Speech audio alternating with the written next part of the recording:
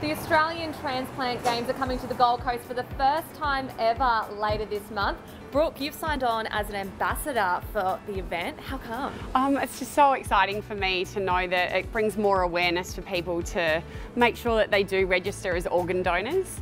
And I guess my story is just so unique that we lost our little baby and he lived for 9 months in intensive care, and we wrote down that we wanted to donate his organs and also his tissue for donation to help other little kids.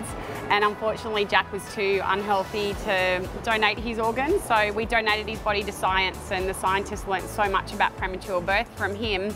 But there's so many people that have helped kids and adults, and it gives them a second chance at life. So for me to be an ambassador, it's just a very proud moment. Hundreds of athletes are going to be competing at the event. Is there any sport in particular you're looking forward to seeing? I think definitely the swimming, of course, but every sport, because there will be over 700 athletes competing and volunteers as well, but every single person competing has been donated an organ. So a lot of the athletes I've already spoken to never actually exercised before, and now they have an opportunity to not just exercise and enjoy being fit and healthy and everything that sport can bring to yourself and your body, but they get to compete against other people that have also gone through organ transplant. It's so incredible, and I guess these athletes have a new lease on life. So come and check out these athletes competing at the Australian Transplant Games. For all the details and all the information you need to know, head to mygc.com.au. Yay!